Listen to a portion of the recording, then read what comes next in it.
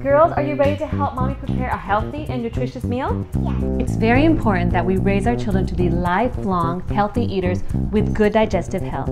So allow me to share with you some tips on how to do this. One of our responsibilities is to ensure that our children are eating well-balanced and nutritious meals every day. So it has to have a combination of proteins and carbs and of course good fat. Make sure to give your kids 2 glasses of milk every day on top of a balanced diet. And because I choose nutrition, I choose Friso for my kids. So there are times when our kids just eat too much, like they stuff themselves, then it's not good for their digestion and it's not nutritious for them as well. So we have to teach our kids, especially when they're younger, how to portion out their food in a healthy way. We can also let our kids join us in making meals and preparing them. When they get involved, then they can learn from us. For them, it's not just a fun bonding activity, but it's also an educational opportunity for me as a mom. So not only do we have fun, but we also teach our children by our examples how to eat healthy.